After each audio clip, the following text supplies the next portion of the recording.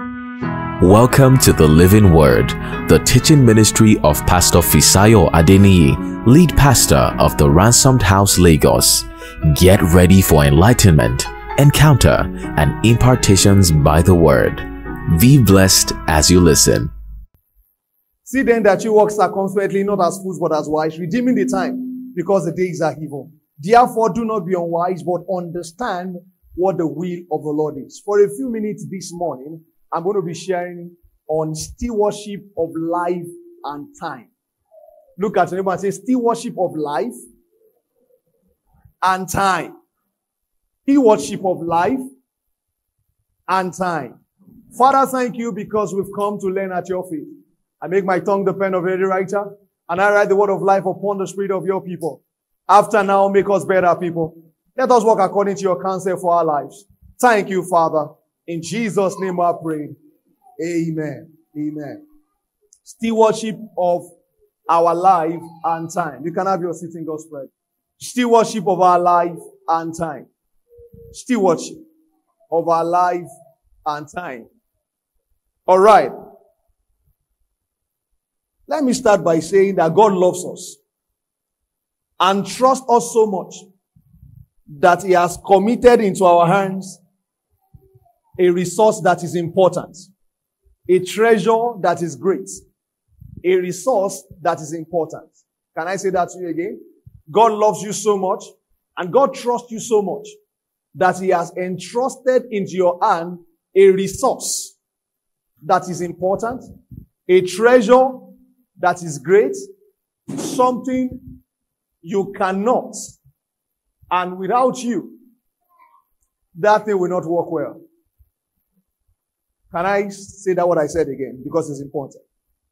I said God loves you so much and trusts you so much that He has entrusted into your hand, not my hand, into your hand, every one of us, into our hand, something that is very key, something that is very important, something that is very, very awesome. And that is the resource that is one of the most important resources in this world. And that is the resource of your life. God has committed the management of that resource into your hand and is the management of your life. He trusts you so much that even your life is not in His hands. That the management of your life is in your hands. Can I say that to you again? Because some people pray and make it look like it is God that keeps life. I am telling you that God has made you the manager of your life. Let me start by sharing a story with you so that you will get what I'm saying. Let me start by sharing a story with you. I was in 100 level in the year 2005. And I had a friend who was in my class. I won't mention his name, but they were ballers. I mean, they were rich. He came to school, he would always come to school with Honda Accord. That was his own car, an Honda Accord. In 2005, an Honda Accord was like having a Benz now, right? He was driving an Honda Accord. And on some occasion, he brings Jeep to school. I mean, he was a baller. Now, they had so much money that they could afford to go to club in Ibadan. You know, I was schooling in Ilorin. They go every weekend in Ibadan, or they go to Ogbomoso just to club. Now, he had a junior brother. There were only two boys that the father gave birth. He had a junior brother. And you see this guy, this is junior brother, went out one day and to a party on a Friday. And he drank. And eventually around 6 p.m., 7 p.m., they decided to go to a pool. And they went to a pool. And he was in the pool. And then he drowned. Unfortunately, nobody knew. They thought he was with a girl or something. So when the guys were ready to return to Ilorin, in the morning, they couldn't find him. And they started looking for him. Eventually, they looked everywhere. And someone found dead in the pool. That is what you call a wasted life. You call it wasted because he is the manager of the life. So the way he used it, he didn't use it well. So he wasted his life. Somebody following me. So that when some people drive, the way they drive and they have an accident, you cannot say it is the devil or God. They wasted their life. Why? Because they are stewards of their life. Now let me say this to you, that no matter where you are and no matter who you are, there is a thing that is a leveler. It is called life and time. The rich does not have it more than you do. The poor does not have it more than you do. Whether they are albinos, whether they are Caucasians, black, whatever color, skin color they have, all of us have 24 hours. And all of us have life. So life and time is what? Is a leveler. So I'm talking about life and time. I've discovered that what we call life is an aggregation of our time. What you call life is an aggregation of your time. What you do with your time becomes your life. Oh, I'm a medical doctor is because sometimes in your past, you actually study in your past what you did with your time. If you don't like your life, change what you do with your time. Can I say that somebody again? If you don't like your life, change what you do with your time. We all are victims of our time use. We make decisions about how we use our time, but eventually we face our life because our life has become the result of our time. So all of us seated here are victims of our time. So help me preach that message. Look at your neighbor and say, you are a victim. No, you're not saying it where it won't slap you, all things being equal. All right? So look at that person and say, you are a victim of your time use. So today is as a result of how you use your time yesterday. Somebody say, this man is saying there's no devil. Wait. You see, in the portion of scriptures we read, Ephesians chapter 5, 15 to 16, we read some things that Paul said that are quite simple, but they are very powerful. And I want to say 4 things out of that same verse. We've read that verse again and again, but there are 4 key things there. Number 1, Paul said, be careful how you live. Number 1, be careful how you live. You see that word, be careful how you live, just in one bit, knock off that word we say and say, Shebi is my life. I can do whatever I want to do with it. Now, Paul said, you can't do that. Be careful how you live. Paul said, be careful how you live your life. You can't say, it's my life. I'll do what I want with it. No, sir. No, man. It is not your life. You are only a steward. You remember that definition of steward? Somebody who manages on somebody else's behalf. But God has given you the management of your life. So that it is not the devil most times. It is mismanagement. Number 2, Paul said, live wisely. The word wisely actually means 3 key words. Number 1, live with knowledge. Live based on experience. Number 2. And number 3, live based on sound judgment. Experience. That's why I tell people, I can tell how your life will work by even when I see the course you study in school. If you study like I did geography, or you did a course like plant biology, or you did zoology. Now, when you finish school, if you don't go and learn a skill, I don't know how many zoo, because you have discovered that the people who are working in zoo in 2000 were the same guys working there in 1990. So they will employ more people. So where are you going to work? So you can see that your life is clear. Your life is clear. So if you live wisely, you can get out and not fake yourself. You know, when we're in school, even those who are reading courses that are not good, their lecturers tell them that don't worry, you can work everywhere. There are people here who read those courses and they can tell you can work anywhere. And I mean, after work, okay, I know many of us in this church are engineers and all of that. You didn't have to be told that. But anybody who did singular courses who know what I'm talking about. You did chemistry, all those. I said, don't worry, you can work anywhere. You have graduated now, you see that there's no working anywhere. To live wisely now means to look at your life and based on sound judgment. Without you deceiving yourself, ask yourself, what are my options and my choices? That's what Paul was saying. Number 3, he said, maximize the opportunity that every day carries. Every day comes with overall opportunities, dressed with opportunities. Every day, you must maximize what it carries. You will not have better opportunities tomorrow than you have today. What you do with today will determine what you do tomorrow. Number, what you become tomorrow. And then number 4, Paul said, don't act thoughtlessly. Have you seen people act and you say, sir, you did not think at all, sir. You didn't think about it at all. Paul said, when it comes to your life, don't act thoughtlessly. I remember I was with some young guys and they were saying I could do the Ogbomoso Ilorin road in 15 minutes. That's what they said. 15 minutes. Now that's an average, that's a journey, that's an area covering about 120 kilometers there, about 100 kilometers. And boys were saying they were going to do it in 15 minutes. And that means they are going to run maybe 160 kilometers per hour. Now, listen, if you are in that kind of a car and you are fine, that is acting thoughtless. There's no need of demon. You are the demon. Because you see, people say, but those cars are built for speed. Have you heard that before? Say Benz is built for speed. Where they tested Benz is in Germany. You can go in Germany for millions of kilometers without a pothole. They don't test for speed in Nigeria. Because you see it is going where? Suddenly.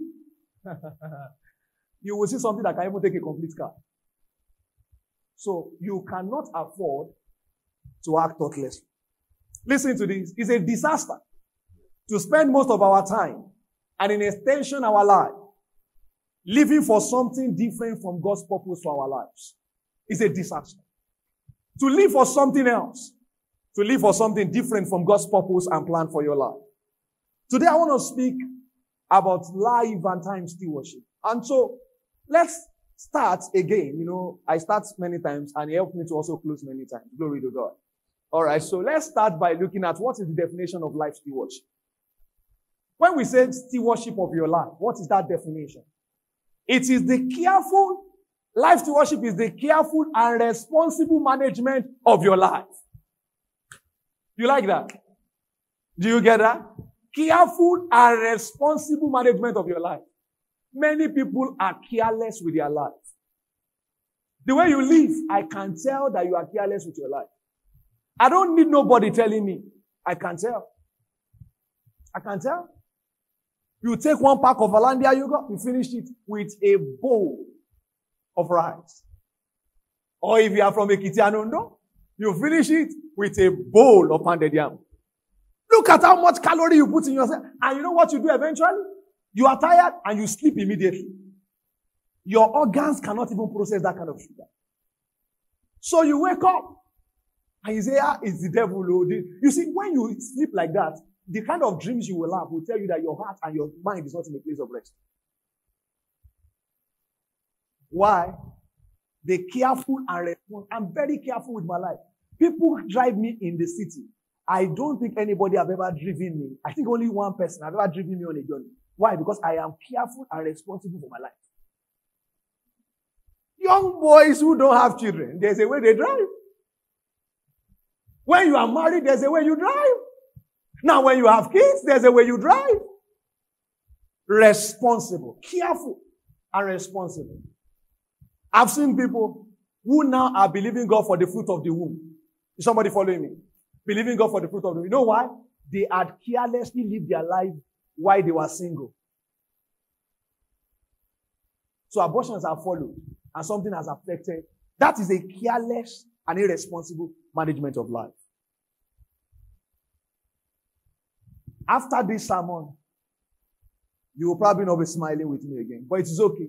The word of God is what? Is for reproof, for correction, for instruction in righteousness, that the man of God may be perfect, thoroughly furnished unto every good works. Let's continue here, people. Listen. Okay, so I want to say this. You have time to probably try again. Have you failed an exam before? And then you tried it again. Do you know that you don't have a life to try again? All those abiku they are talking about, it's a lie. If you die here, you have died. It's only in movies that people reappear. But you see, if you die live, so it's not a life on trial. They don't test it. This is life. You have only one. And you're responsible for the management of it. You can have time to do it again, but you don't have life to do it again. So what is time stewardship? Before I define time stewardship, let me say this to you that whether you use time or you don't use it, time will go. Have you discovered that? Time does not wait. Whether I'm ready or I'm not ready, it is going. Whether you are inactive or active, it is going. So whatever you do with time does not matter. Time does not send you. It goes. Whether you appreciate it or not, it goes. So when I remember I was counseling a young lady. Say, I'm 30 now. Money, but you are not just 30. Time had been going. A young man looked at me. I said, my plan was to get married at 30, at 32. Money, how old are you? And I said, 39. See, time. It was not, it won't wait.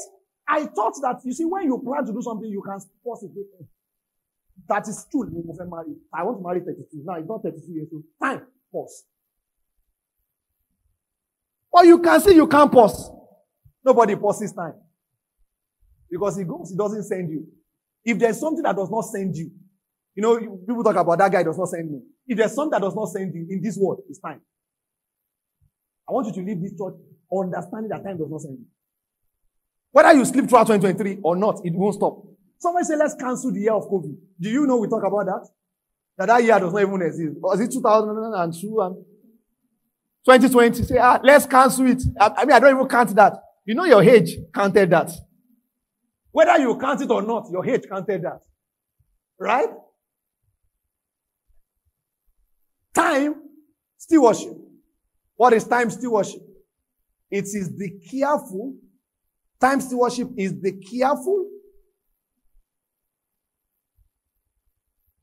wise, and godly use of time God gives us. Is the careful, godly, and wise use of time that God has given you. Somebody said, God did not give me time. I said, this time is just there. People are on the hospital bed. Time is very slow. It doesn't even exist. That you are alive and well, time exists. So we all have 24 hours. Can I have the board, please? We all have 24 hours. And 24 hours is going to keep going in spite and despite of you. Right. Can you see this? Old people in the church, I want to apologize in advance. Give me the... Can you see this? This handwriting has gone to Harvard. Praise God. Hallelujah. All right, I think it should be... Is it there? Check the slide. I think it should be there. Now, how do you feel the time? And how do you feel your time? If you look at the board, these are things that people do with their time. Every one of us. Every one of us. So how do you feel your time? Number one, you do church or other Christian activities. So put this in your notes. You want to do something very practical now? Put this down. Number one, church and other Christian activity. Just write it. We're going to do something very practical. You know, I told you, stewardship of time. When we get to stewardship of money too, you will draw it. You will see it by yourself. After calculation, that you have been fair to yourself. Understand that too. Look at that. What do? Church and other Christian activities. Have you put that as number one? Number two? Are you keeping that, man? Number two, employment and work. That's the other thing we do, right? We work. Abi? Number three, friends and family. See that? I even included cleaning and laundry and housework. You see that? So go to the next slide. I'll go to the next slide. But if you can keep this, you can just write it. Everything is here. Clean and also. And then another time you minister to others. Are just counseling people, just helping people. You do that also, right? Just praying for other people. And then there's that time where you spend time with God. That's your prayer and reading God's word. Put that down very quickly. Put that down. You also do recreation. You do workout. You do gym. For those of us who go to gym, glory to God. Hallelujah. Some of us just walk. Take a walk. Glory to God. Some people don't even want to hear gym. It's not spiritual. It's not a spiritual thing. Amen. And then some people rest and sleep. Sleep time is important. You understand that? Sleep. And then there's social media and time online. I cover, if you have anything I did not cover, you can raise your hand. I would. I try to cover everything. Alright? So, social media and time online. Social media. Somebody say, you're doing my job with social media. Glory to God. And then your studying and self-improvement. You might be a student. That's learning. Right? So that's time. Okay? And then finally, entertainment. That's where you have Netflix, Amazon Prime, DSTV, Showmax Pro, all of those, football, glory to God, entertainment, TV, video games, Nintendo, PS, PlayStation, All right, so you've done that very quickly. I don't want to keep too much time. Right. Over 24 hours. Over 24 hours. I want you to fix the time on an average per week in 24 hours. How many minutes do you use this for? Put it there. Feel it. Now, you don't look at me again. This is the time where you look at your book and your notes and feel. Do the feeling now.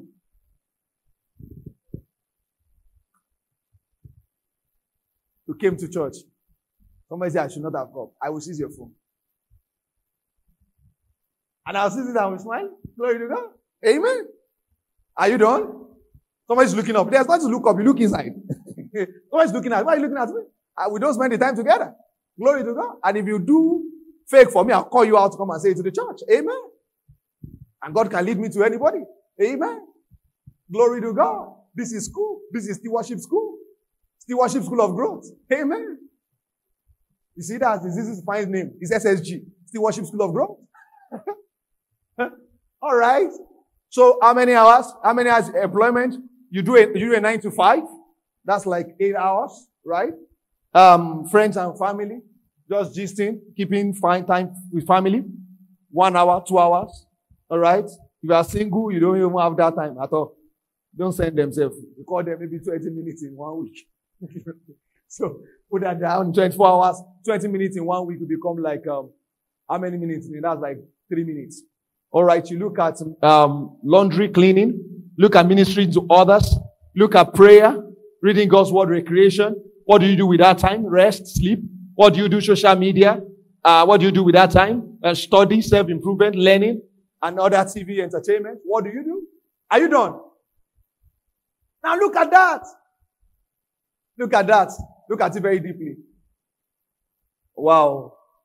Wow. It's on the screen. It's everywhere. On average, should I ask somebody to come and, that would be very bad if I ask some people to come and, if Desmond should look at his sleeping might be 3 hours because he's very busy, he works hard. If we look at some people's employment, it's like 12 hours and they are paying you 30,000. You can see that you don't have a job. Can you see that? You see by the look of time. If you are a slave, you are not a worker. Alright, so you look at laundry, look at ministry to others. Some of us is 10 minutes you put at reading Bible, you see, and prayer. It's 10 minutes. Some people don't even have minutes. You've done that. You can see that the devil is not that powerful.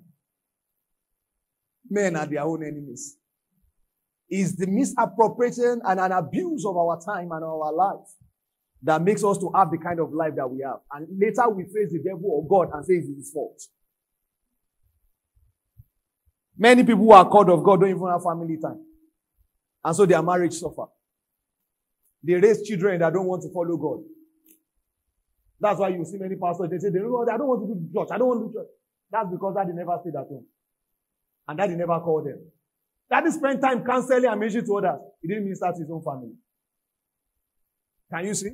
That's why many doctors, that's what happened. They don't have time. Is it that they are sleeping or they are operating? Glory to God. Now, how do I know that you are misusing your time? Lack of energy. You're always tired. I'll just run through this. You're always tired. Lack of energy. Number 2, no clear life goals or objective. What will be, will be. You know, we say that thing, waiting go be, go be. I don't kill myself. What will be, will be. You are not living for anything. You are just hanging in there. Hello? All right. People are in church. Oh, I'm sorry. But this is the worship of life and time. Okay? Number 3, impatience and frustration. You are always in a hurry. It's a sign of misuse of time. Always in a hurry. Always in a hurry. You ask, I can't wait. You're always in a hurry. It shows. Number 4, you frequently miss deadlines.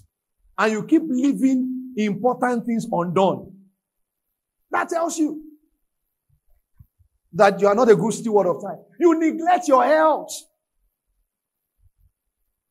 You neglect your health. You work yourself out, burning the candle on 2 edges. People say it is not good for a man to sleep late and wake up early.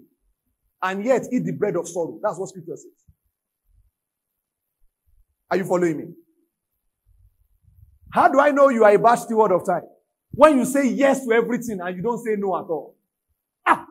We are traveling tomorrow. Are you available? What are we doing? Everything. Somebody say, I need your help. You are there. Now, when you cannot say no, it tells me three things. Number one, it means you don't have values. Number two, it means you don't have discipline. Number three, you don't have safeguards. You don't have value, you don't have discipline, and you don't have safeguards. And that's the reason you don't have time to do other things, because you have burned yourself out on many things that are not necessary. The next one, when you are always tired and irritable, it means you are a bad steward of time and life.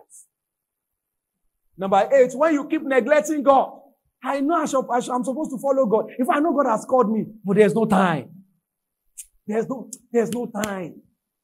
You see, that tells me something. Listen, an important truth here about time and life is that we will always have limited time. An important truth is that life is short and uncertain. Whether you live for 90 years, when compared to eternity, it is short. As you grow older, you will discover, like I discover, that life is short. I remember when I was 30, they were designing, I know them, they were designing, putting my flyer out there. I'm 30 now. Today, I am looking at 40 like this.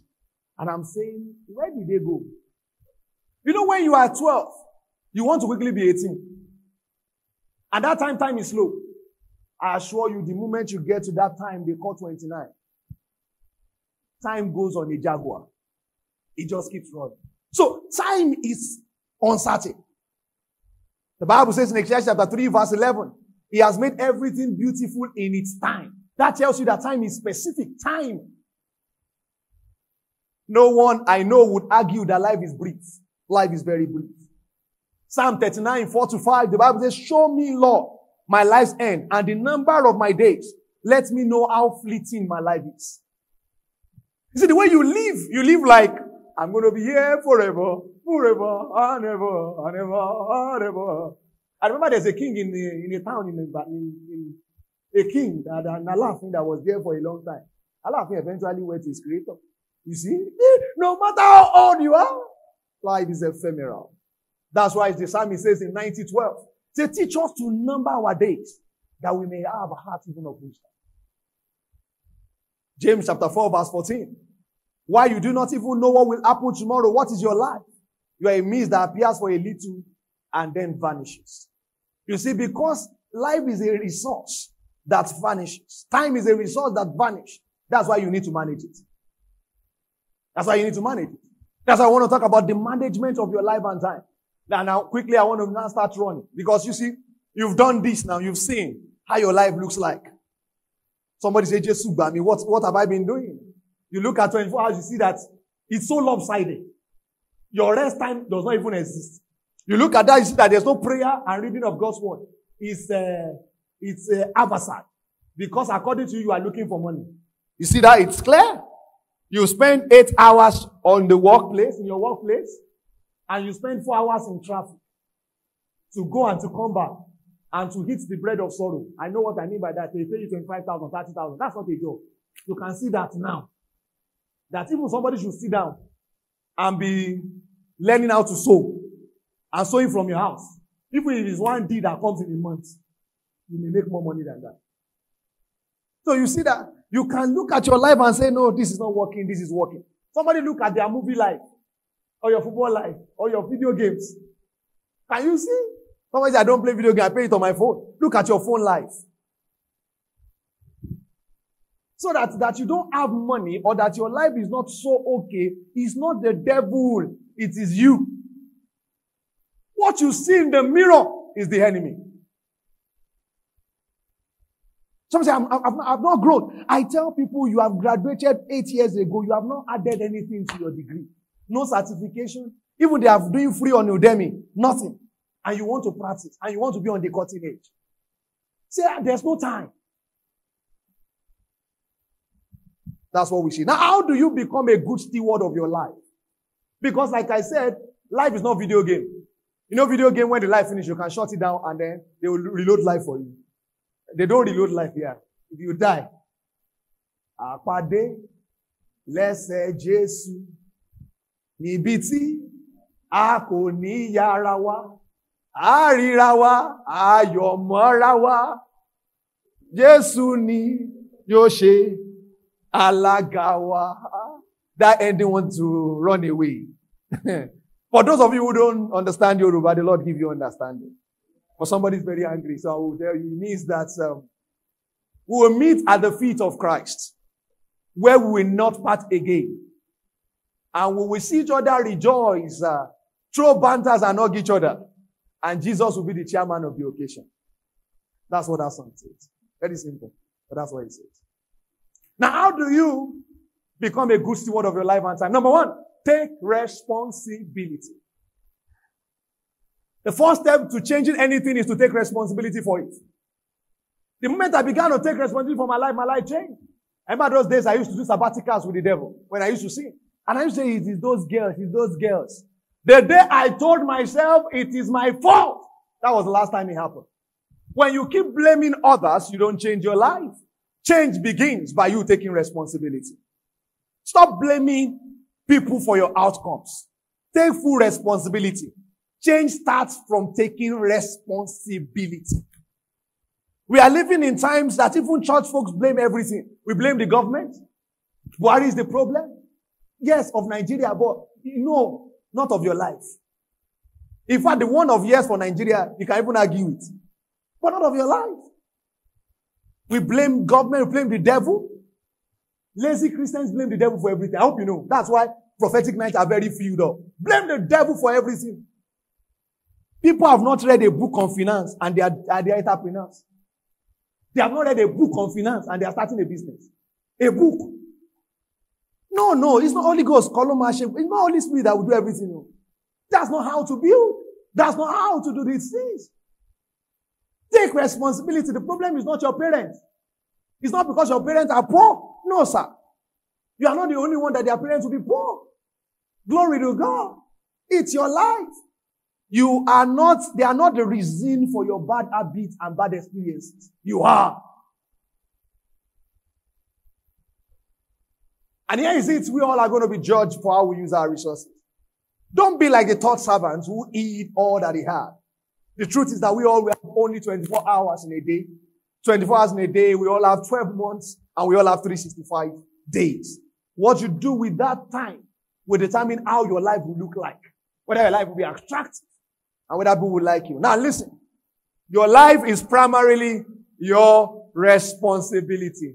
Newsflash, your life is primarily your responsibility. Look at your neighbor and say, your life. You're not saying the way I like it. Don't worry. You are the one. You know, I've been preaching and you don't like it. Now, you have an opportunity to preach. Right? So, look at them in the face. With the anger you have been feeling since I've been telling you truth. So, tell them now. Say, your life is your responsibility. I see the way somebody said it. Listen to this. I said this. And you need to note this. I believe responsibility does not start. You know, we talk about people being responsible. People think when you get married, that's when you become responsible. People say when you get married, you become responsible. Let me say this to you, all of us. I believe responsibility does not start when we start making money or paying bills. It starts when we take ownership of our life. Responsibility starts when you take ownership of your life. It doesn't start when you start making money. No, that's not where responsibility starts. It starts when you say, this is my life. I do with it whatever I will. Number 2, you must plan, prioritize, and set goals. Luke chapter 13, verse 32. They told Jesus that Herod was looking for him. He said, go tell that fox. Today I cast out devils. Tomorrow I do signs. And the next day I will. You see, he gave him a full agenda, a full plan of what he's going to live, of how he's going to live his life. Let me say this to you. In 24 hours, if you set out to achieve nothing, you will achieve nothing. In 24 hours, if you set out to achieve nothing, you are going to achieve what? Nothing. Stop living your life to chance. Be deliberate and intentional. Can I ask you, what do you want to achieve today? What do you want to achieve tomorrow? What do you want to achieve this year? How many hours of studying and improving yourself do you need? When do you want to get that certification? When do you want to get married? When you start doing things that align with your purpose and your destiny, what will you do about your ministry? When will you start? Planning your day will help you avoid wasting your time and your resources. There are so many free resources out there on our phones. Monthly planners, your phone has alarm, that reminders that can help you to plan your life and can make you get better. Dear friends, many things in life are not luck. They are planned. Look at your neighbor and say, many things in life are not luck. They are planned, intentional. You have to be intentional. And I want to say this to you. If you don't plan your life, someone else will do it for you. If you don't plan it, someone else will love you so much that they will plan it for you. Love you so much, they will plan it for you. Another one, make plan and work the plan so that you can become all that God has called you to. Some of us have plans. In the 90s, you have been having plans. Since the 90s. But the problem is not plan. The problem is that you are not working it. Are you following what I'm saying? You need to work your plans. People don't just wake up suddenly as techpreneurs. They don't just wake up as word evangelists. People don't just wake up luckily rich. You like that word? Don't wake up luckily rich. No. People plan their lives. There are no lucky tech engineers. There are no lucky doctors. There are no lucky accountants. They plan their life. I know a lady who did microbiology in school. When she finished, I asked her, how many industry and chemist places do you know? How many food industries are there? I said, how will you work? Where will you work? Today, she's on the last stage of ICANN. Started from the beginning. She's on the last stage of ICANN. It is not what life throws at you, it is what you do with it. When you take responsibility and you have a plan and you start working your plan, you will make it. I know engineers who are accountants today. It's what they determined and what they said they were going to do. That is not how to live your life. Suggestions very quickly about this. Use the calendar and your phone to daily plan your day and your month. Your phone is not for TikTok. Hello? Look at me. Your phone is not just for Instagram. It's not for WhatsApp. And it's not for checking status. That thing you carry around has a brain of itself. You don't have to remember things. It can help you. That's why it's called a smartphone. If you don't need it, then go and get a Nokia 3310 and save some money. Sweetheart, use your phone well. Somebody say, I normally wake up at that time. That my prayer time, I wake up 5 o'clock. How many times have you missed it this week? Let that phone wake you up. Let that alarm ring. Have a daily to-do list. Don't just wake up and stand up and start running things. Write it down. Write 5 things I want to achieve today. And start eating the frog. That's what it's called. Cut away from things that waste your time. All this talking with them girls and them guys. 4 hours. Every day consistently. That's why you are tired. That is why you don't have sleeping time. Align your life with your purpose. Number 3. Use your life to do the will of God. Paul said it.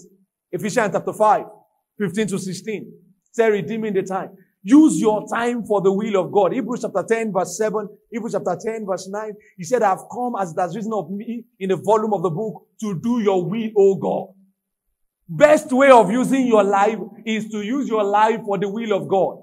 At the end of your life, you will not regret the money you did not make. You will regret the resource you did not use. You will regret the time you did not spend with family. You will regret at the end of your life time that you did not spend on polishing your talent and making impact in the world. Use your life for making impact. You are bigger than just 9 to 5. You are more than just making money. Somebody say, I just want to make money. The making money there must be an end to it. To a purpose to making money. Why do you want to make money?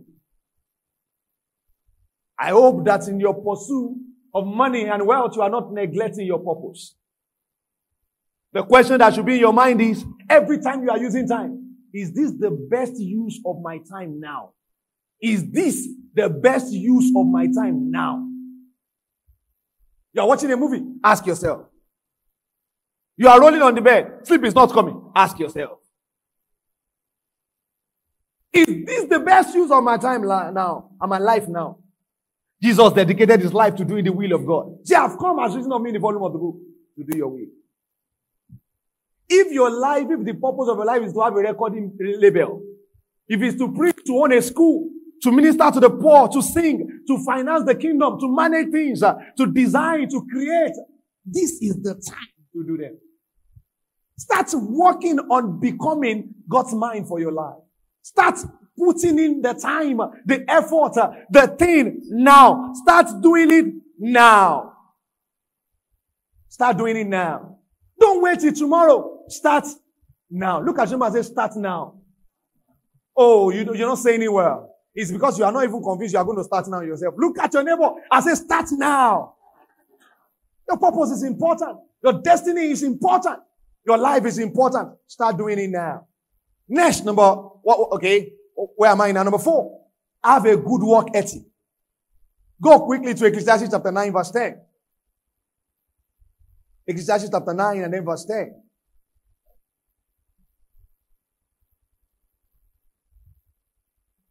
Have a good work ethics. Very important. Whatever your hands finds to do, Scripture says, do it with your might. For there's no work or device or knowledge or wisdom in the grave where you are going. Whatever your hands find to do, say, do it well. You must have a good work ethic. It's important that every aspect of our life works, especially our work. You should not be the most lazy staff in your workplace. You should not be the most distracted staff in your workplace.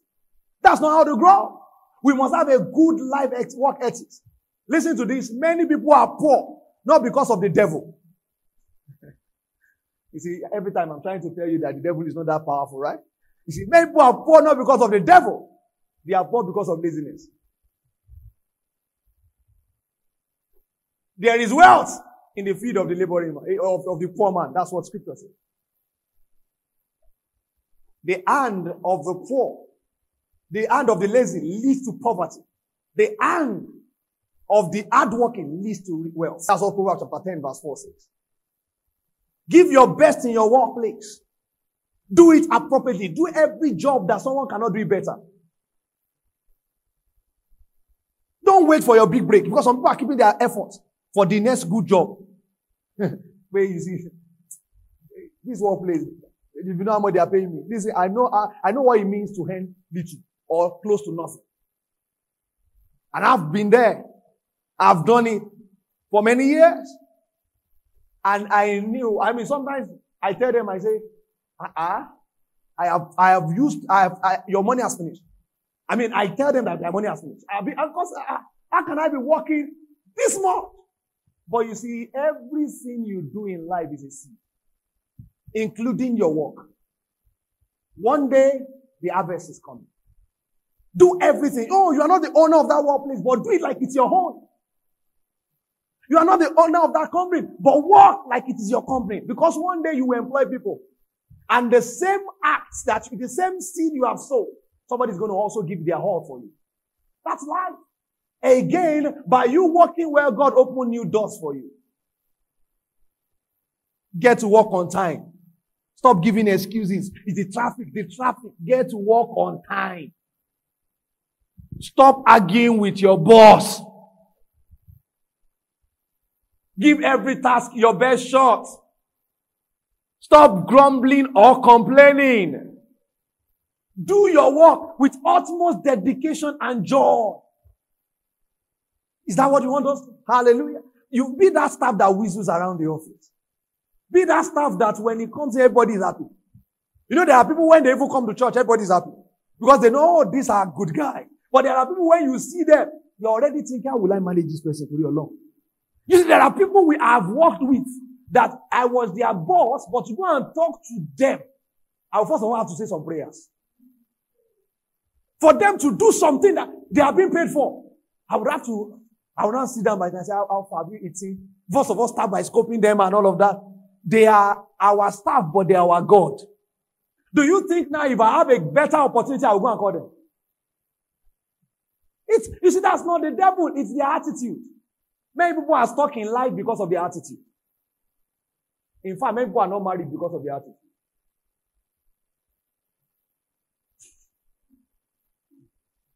Thank God for the opportunity to work in your presentness. But do it well so that thing will open the door for a next level. Somebody can be a front desk officer somewhere and somebody say, you do it well. I remember how that story Pastor Kojo Imade said. And he saw somebody walking in church. He said, who is that lady? Walking so, who is that? He said, no, that's a big woman. You don't forget her dedication. That's the way she's happy and she's always working. Pastor Kojo said, no, I want her on the staff of Congress. You can't get her. She's a big lady. In the financial institution, she's a big lady. How much are they paying her? Find out. Top it up and give her a brand new car. I want her. No interview. The interview was, somebody is watching you. Somebody is looking at you. No, don't do well so that you can get a husband. No, that's not what I'm saying here. Don't do well so that you can get a wife. That's not what I'm saying here. I'm saying that somebody is watching you. Somebody is looking at you. It's important how you live your life. You see, when a man is ready, he won't now say, I've now started watching you now. No. They are looking at the way you dress, the way you carry yourself, your composure, your posture. They are looking at how you look at life. Everybody is interested in being a friend with a diligent man. Everybody. Number 5. How do you manage your life well? So that people, you see, when you hear that some people die, it's not that the devil killed them in their dream. You are not getting what I'm saying. It's because they ate themselves to death. Some people drank themselves to death.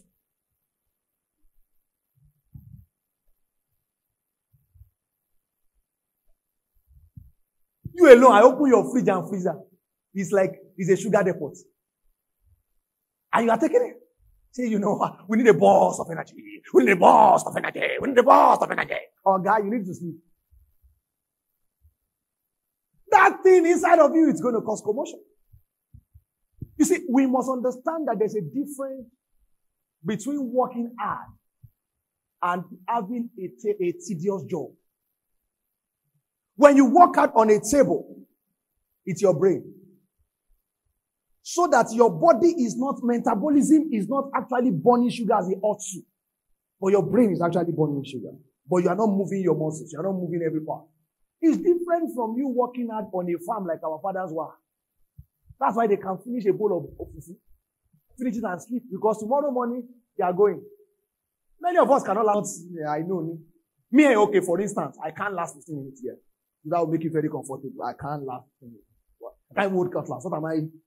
You will see my hand, blisters will come out now. I can't do that. But you can't do that. And you are eating the way you are eating. And you don't do any exercise.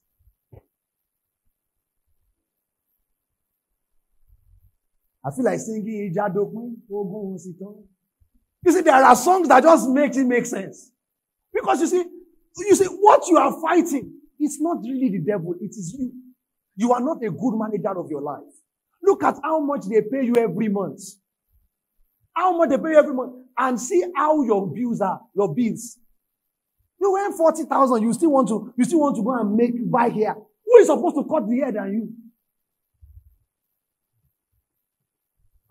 And there are things that we need to start telling ourselves. Plan your life. Number 5, remove distractions.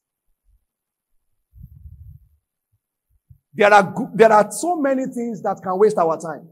Some of them are bad, while some of them are good, but they can waste your time. Do you know that watching instructive videos is a good thing, but it can be a time waster? And it can actually be bad if it is eating to your time with God. Your time you're supposed to be praying. That's when you listen to music. I just like song. Just like song. They still got time. I listen to worship for 2 hours. You are a lazy person. Lazy person. Are you the one that sang the song? You are following Dusi. Open up, and I love my spirit. Open up, calabosh. And then you watch me. Today I spent 2 hours with God. You spend shishi with time. Shishi with God. You didn't do anything with God. There is a time to stop your music. Especially you people who like songs. Quiet people. They will just be listening to songs. They don't pray. They will just be listening to music. We are spending time with God.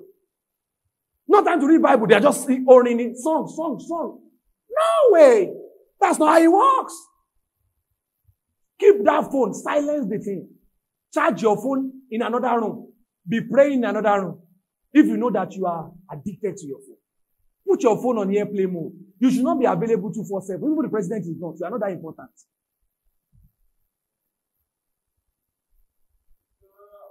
A phone call from a good friend can rid you of your time of studying and improving, of self-improvement. Because you can be on that phone for 2 hours. See how that my friend come here. There are people that call me. I don't pick them. Because if I pick their call, 2 hours. We talk sense. We talk sense and they are beneficial for my ministry. For me, only because this is the time to study. No way. I won't do that. I won't. So all of you, some people will call you, they are distractions. That's how your 24 hours go. That's why I don't like chatting. I don't like it. Because chatting wastes time. A conversation you can have in 2 minutes. First of all, say, hello, how are you doing? The person reply in 2 minutes. You reply again. And then everybody keeps going. But if I call you, how are you doing? This is what I want you to do. I call the phone. 2 minutes. We are done. But Generation Z don't want to. They don't even want you to call them. But they will not pick it. They want to chat. And they will now say they are tired. They can't sleep. How will you sleep when you look at a phone for 14 hours? I was telling a young man, I said, my phone time is 5 hours. It's too much. He looked at me like, it's not safe. I said, how many lens? People do 13 hours on a daily basis. Except they are paying you on that phone. Can we take a moment to think, what is my greatest distraction?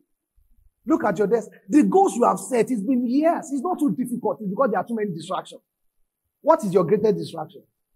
Music, ladies, sex, drinking. Because you know when you drink a lot, it has a way of shutting down your brain.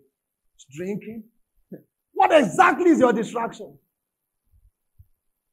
Write it down. And do something about it. Number 6, have a good work-life balance. Have a good work-life balance. I want to suggest you to read the book of Ecclesiastes. Very good book, full of wisdom. He said everything in life is not that important. There are things that are more important than your work. Can I shock you? That there are things more important than your work. Number 1, your health. Sick people don't go to work.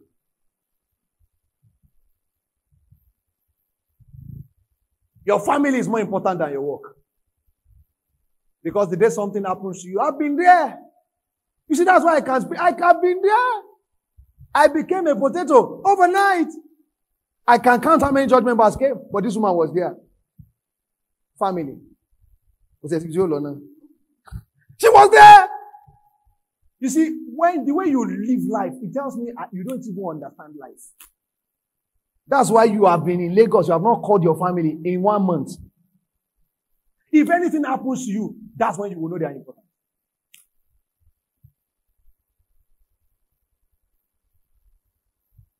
Spend time with family and friends. Have fun. You only came this road once. Enjoy your life. You don't like your work, you are there. You don't like your office space, you are there. You don't like your accommodation, you are there. Everything around you makes you sad. I know people. See, have fun.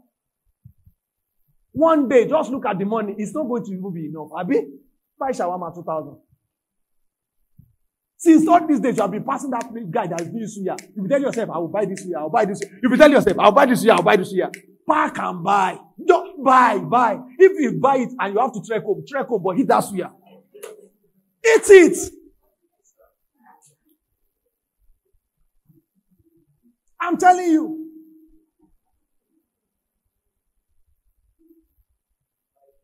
I told my wife, I said, there are things we must eat here.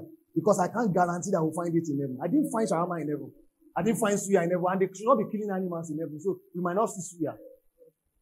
Because animal has to die before suya comes out. So eat it here. Eat it.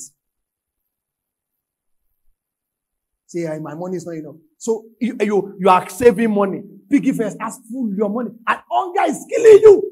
And the money is in piggy first. If you die, piggy first to go. Because your family does not even know that you have money in piggy first. I love you too. You see, your family don't know. So some of those people are rich. Some financial institutions are so rich because when their auditors look at the accounts after like 10 years, they see some stale accounts. Nobody, they'll just clear it off. You are so secretive. Your money, you don't even tell anybody. You don't have anybody you trust in this life. Nobody. So all the money you have been saving in some banks, nobody has your ATM. Nobody knows that there's money there. Let me tell you this. You are going to make MDs of banks rich. It is your little 2,000, 5,000, 50,000, 200K, 1 million that they are using to employ your people coming after you. Tell people where your money is. You can't get it. But Daku, I have money. All my banks, people know. Some of you don't even know how many banks you have because you have opened Kuda, especially with all these financial, FEFB, you have opened everywhere. Oh, pay, pay, everything is pay. I am telling. And listen to what Solomon said. He said, Ecclesiastes chapter 5, 18 to 20. He said, here is what I have seen. It is good and fitting for one to eat and drink, and to enjoy the good of his labor, in which he toils under the sun all the days of his life, which God gives him. For it is his heritage. It is his heritage. You hustle. Every money you have, you are keeping it so that you can go to another accommodation. So the money is also for another landlord. You just live. You have been working for 3 years now. To even buy shoes is problem. And you trek 1 day, trek 2 days, at least buy the shoe. Save the money and buy the, do the thing. He said, a man should eat of his labor. You know, some people are so stingy that they are even stingy on themselves. No young lady has come to me and say, I'm thinking of buying a car. And I'll now say, when you get married, when you buy a car, people will not want to marry you. Let them go. In fact, I don't want those kind of people around you in the name of Jesus. Buy the car. Buy it now. Enter it. BDSC on your head. You did not steal the money. It's your money. Abba.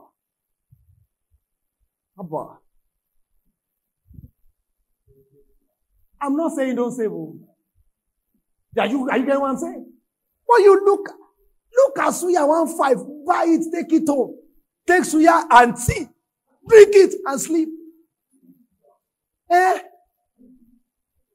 You get to work next day, say, how are you? Say, I'm fine. The one you have been saving this, how can you be working for people?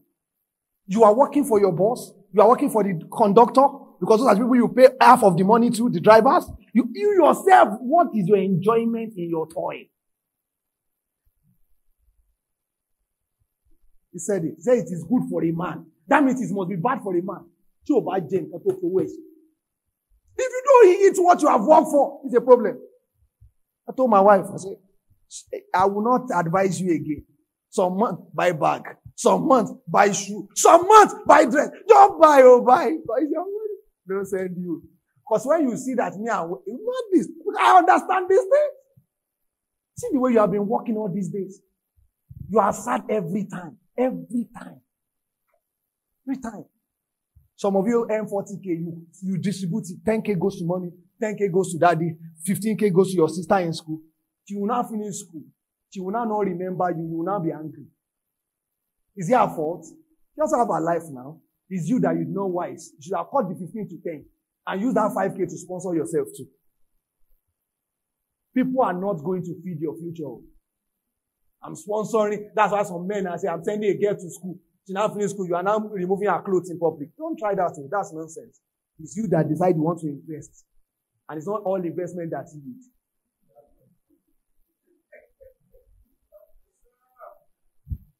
Am I preaching good? Good. Whatever you do in life, don't lose your family. Whatever you do in life, don't lose your family. Whatever. Have time for your family. Don't neglect your spouse and your children. Whatever. I'll give you scriptures, but let's go to number 7. Prioritize rest. Now, let's go to the Old Testament. I intentionally said it. Let's go to the Old Testament. Because some people say they don't read the Old Testament. Let's go to the Old Testament. Let's go to Exodus 31:15. Because when we talk about rest, people don't understand it. Exodus 31 and verse 15. The Bible says, work shall be done. Look at it. It didn't say work may be done.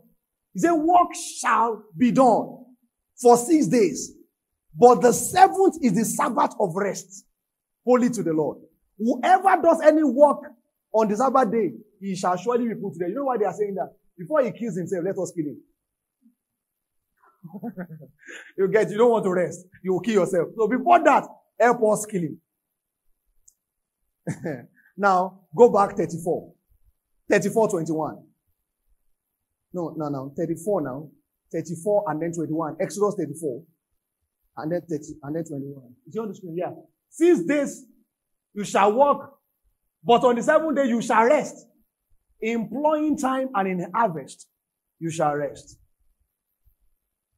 Sabbath is nothing but rest. Do you know that 6 days the Lord created the what? The heavens and the earth. And the 7th day he rested. Can I ask you a question, ladies and gentlemen? Did God rest because he was tired?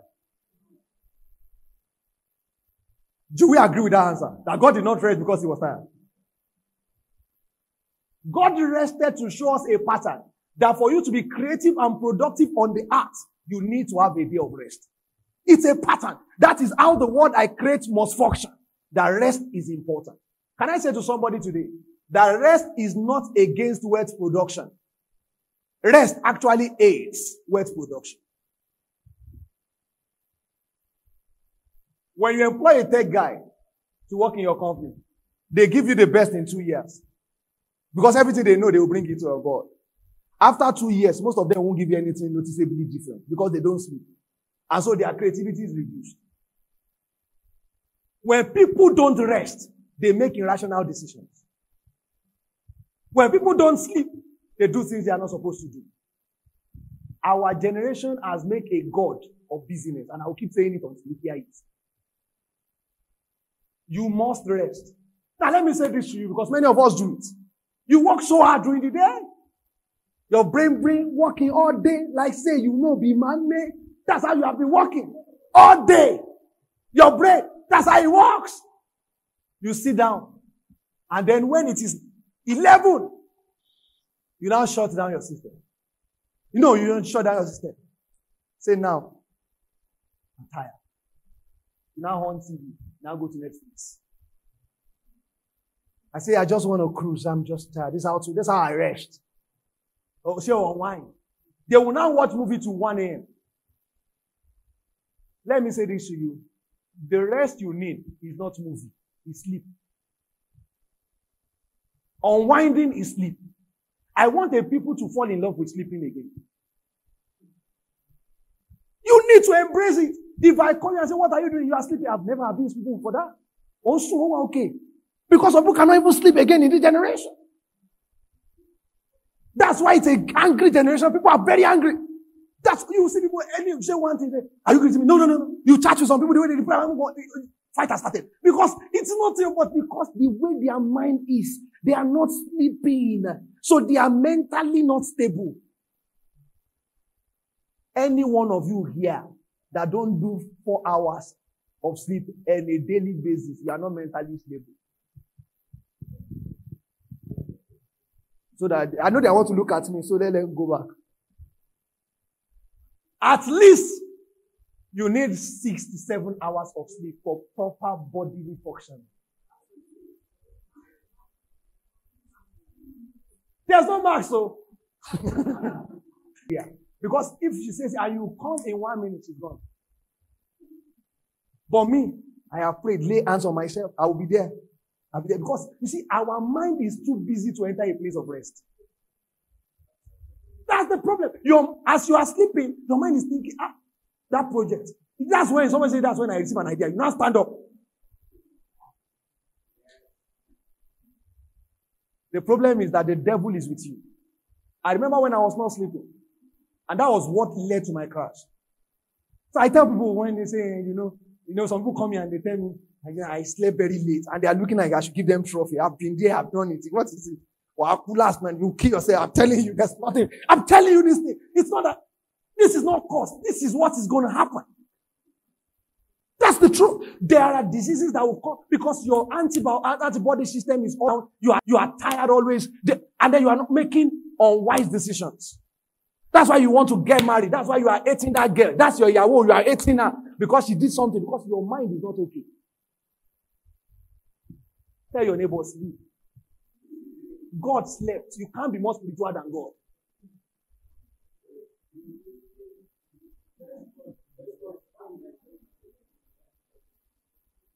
Can I say somebody, newsflash? Tell your neighbor, newsflash. Hustle does not lead to wealth.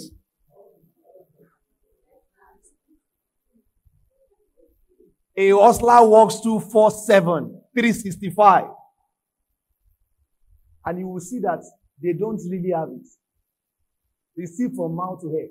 Why? Because for you to accumulate wealth, there is a mental condition that is necessary for you to build. You need to take a point of rest. And I'll say this to you. The Jewish people are one of the richest tribes in the world today.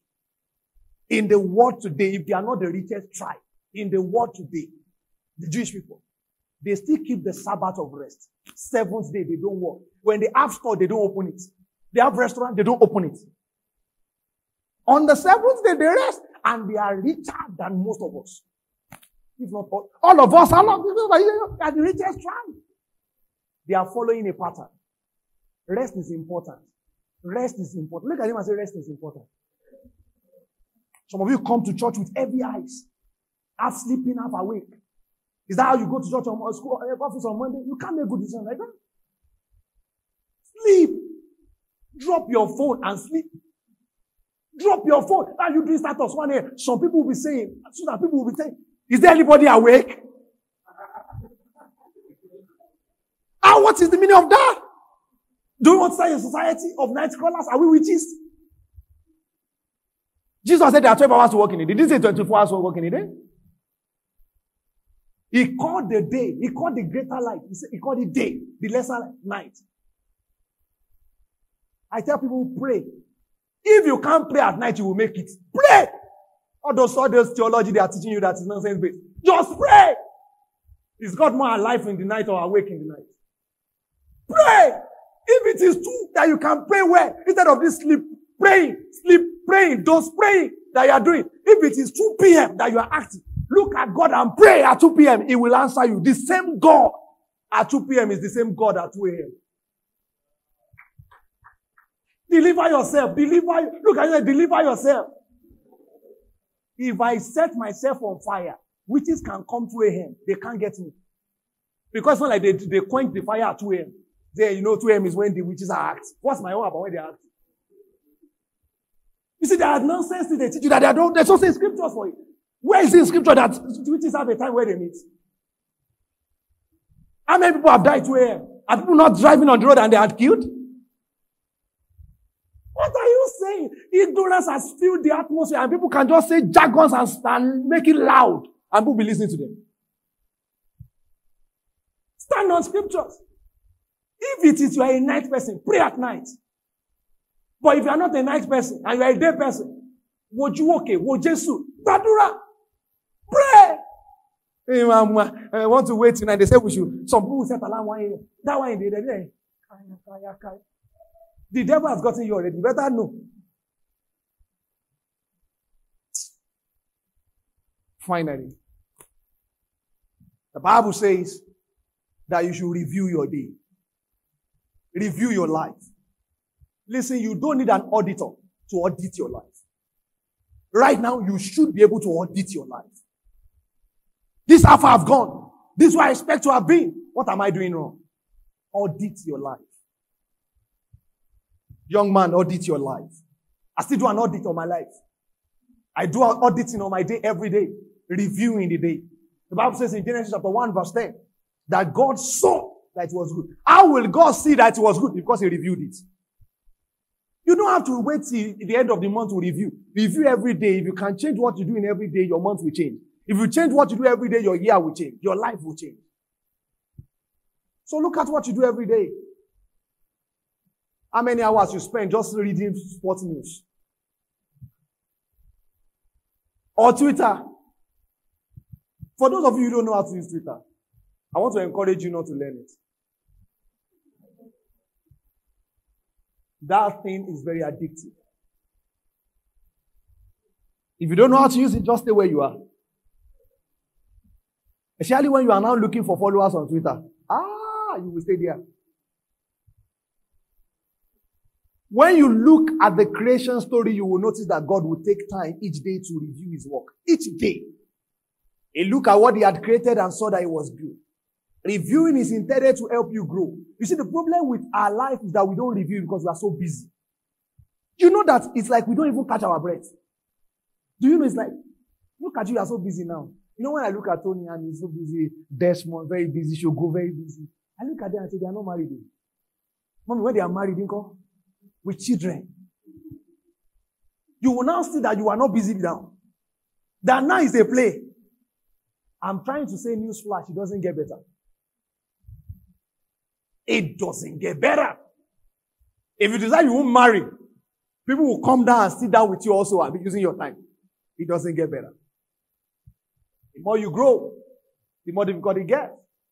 But you must catch your breath to review. How far have I gone? What am I doing?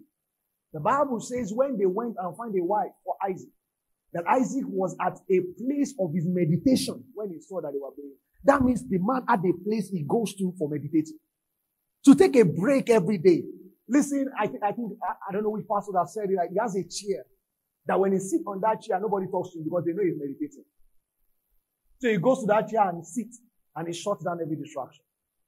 Sometimes you may need to off the light and put your phone in another room and just think. 8 a.m. when I woke up, I said I was going to read. Did I read? Even if you read, what were the points? Can I still remember them? Can I recall what are the principles I learned today? Can I recall what bad decisions did I make today? Can I recall? That's how to review your day. If you don't review your day, your life won't get better. And you are a bad steward of life and time. So that you will suddenly discover you have used 40 years and you have not started. If somebody wants to get married at the age of 30, I tell people, any guy wants to get married at the age of 30, I will know by 25. Decisions. I remember one time one guy came to me and said, I want to get married at the end of this year. I laughed, I almost fell down.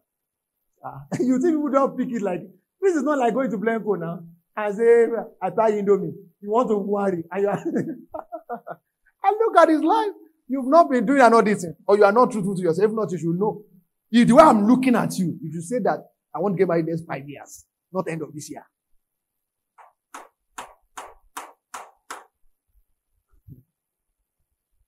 Did I do the important things for the day?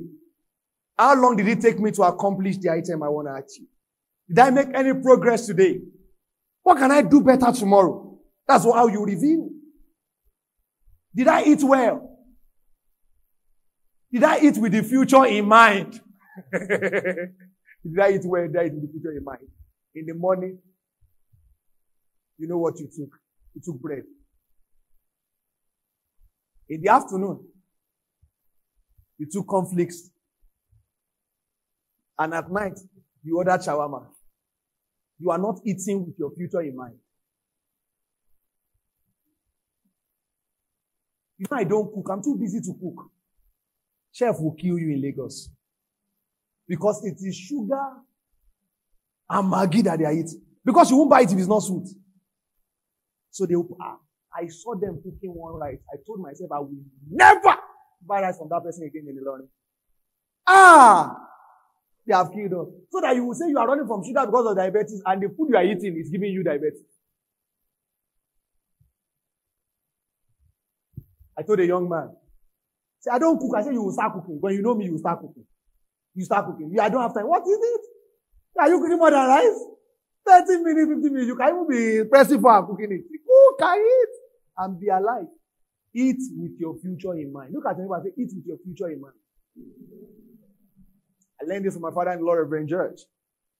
He had a crisis when he was 40.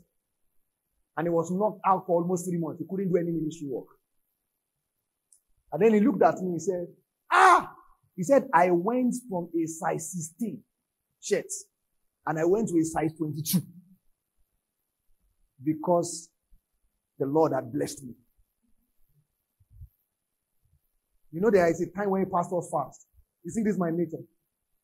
I'm fresher than this one. And you understand? It's fasting. I'm fresher than very. If you have seen me yesterday and today, you see that there's even a difference. Yesterday, I look like a street boy. Like a street watch. Almost. If I come to church like that, he will not even listen to my sermon. I'm telling you. I had to clean up to appear for our market today, which is a Sunday. Glory to God. He went to a size 22. He told me. He said, I ate myself to death. Do you know what my God does? After every Sunday, when he has finished preaching, lay hands. Glory to God. He goes home and they pounded yam with a pack of Half Alive. And he zooms it. Now, because he doesn't sleep Saturday to Sunday. So when he hits that like that, he just turns around from where he is. You don't know him. I know his chair. He hits like, and immediately he just finishes like this. He carries his leg on the chair and then turns. When he turns like that, he's gone. He was killing himself. He now told me. He said, I went to Ekiti after my crisis. And I saw one of my pastors. He said the man was also doing what Baba was doing. Pounded yam and Half Alive. He said, he looked at him and said, I said, Baba, that's how you eat it. He said, and did you not know I finished my life? If not for God. You know, our generation wants to learn by experience. You know what I'm saying, pounded yam, because you can't even relate because you are in Lagos. It's the food that is your problem. You eat that kind of food and you sleep. Be careful. Eat with your future in mind. Did I do everything as unto God or as unto man? How I review my day again is I ask myself, if God should play my life in screen in ransomed house, will I run out and never come back? Or will I say it should play it? Did you get what I just said? Should I say it again? If the Lord plays my life on the screen in ransom house and everybody is seeing it, will I say thank you as your pastor and never come back? I live a pure, a consecrated, and a holy life. And it's important to do the same. Because this life is not your home. We sing it. This life is not my own. I am just passing through. See, me, I feel at home in this world. So that's why I'm not going to finish it. You understand that? I feel very at home. Glory to God. But I'm trying to say to you that your life is your responsibility. I preach to you on that sermon. Are you a good steward of your life and time? Bow down your head, bow down your heart. And some of us need to repent. Repentance does not mean that you have sinned. It just means that I've looked at my life again. Remember what I said. How do you feel your 24 hours? And begin to say, Lord, I'll do better. Lord, I'll do better. Lord, I'll do better. What can you do better? Begin to talk to God. Begin to speak to God. Begin to speak to God. He's the fountain of your life. He's the source of life. He trusted you so much. He gave you a life to manage it for yourself. Talk to him and say, God, help me. Kabiyesi, help me. Help me to do better. Help me to be better at it. Help me, O Lord Jesus. Help me, O Lord Jesus. Help me. Help me. Help me. To live my life with the future in mind. To live my life with purpose in mind. To make decisions that affect my purpose and my destiny. I don't want to come to the end of my life and they will say he wasted his life. You remember that story I said? I don't want them to say he wasted his life. I want them to say he fully utilized his life. Lord, help me to be a good steward of my life and of my time. To use all you have given me for your glory. Help me, O Lord. Help me, O Lord. Help me, O Lord. Thank you, Father. All head bowed. All eyes closed. You are born again on that side of my voice. If Jesus comes now, you will make heaven. You've given him your life already. Can you raise your right hand up to God? Only those people. Nobody looking around. Only those people. Raise your right hand up to God. I know I'll make heaven. I know he has called me. I know. Raise your right hand up to God. If your hand is not raised, it means one or two things. It's either you are not sure or you are not born again. I want to give you an opportunity today to give your life to Jesus. You are saying, you know what, brother? I want today to be that day where I follow Jesus. Can you put your hand on your chest? I'd like to pray with you. Wherever you are, you want to commit to Jesus. Put your hand on your chest. The Lord bless you, sister. Lord bless you. Put your hand on your chest. God bless you, my brother. Put your hand on your chest. Do it well. Do it properly. Put your hand on your chest and say, God, let today be that day. Let today be that day. Father, thank you. Thank you for these people. Thank you, O Lord Jesus. Thank you, O Lord Jesus. Can the whole church say this prayer after me? Thank you, Jesus, for coming to die on the cross for my sins. I believe and I confess that Jesus is Lord. Jesus, I open the door of my heart. Come into my heart. Come into my heart and make this home. In Jesus' name, amen. Thank you for listening. This has been The Living Word.